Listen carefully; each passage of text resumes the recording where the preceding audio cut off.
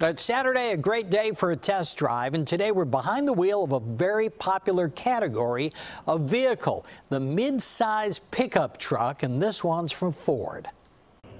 From the moment we saw it revealed at the 2018 Detroit Auto Show, we thought the Ford Ranger was a cute-looking, tough truck. Mid-size pickups get a cute label easily, but the Ranger retains some truck toughness in its design.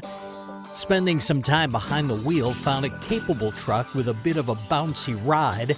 Its 270 horsepower Turbo 4 engine delivers plenty of power and handling was good. Set high off the ground, I personally think it needs the optional running boards, though. The Ranger comes in many configurations. We drove the XLT Off-Road FX4. Depending on the cab size you choose, the Ranger is available with either a 5 or 6 foot cargo bed. The Ranger has great styling on the outside, while the inside is pretty straightforward. Ours had the Ford Sync infotainment system, but lacked push-button start, and turning a key is pretty unusual in cars these days. With plenty of rear seat room, the Ranger we drove was a nice combination of people hauler and cargo hauler. Well, the Ford Ranger starts around $25,000. The Super Crew we drove with options had a sticker of $42,000.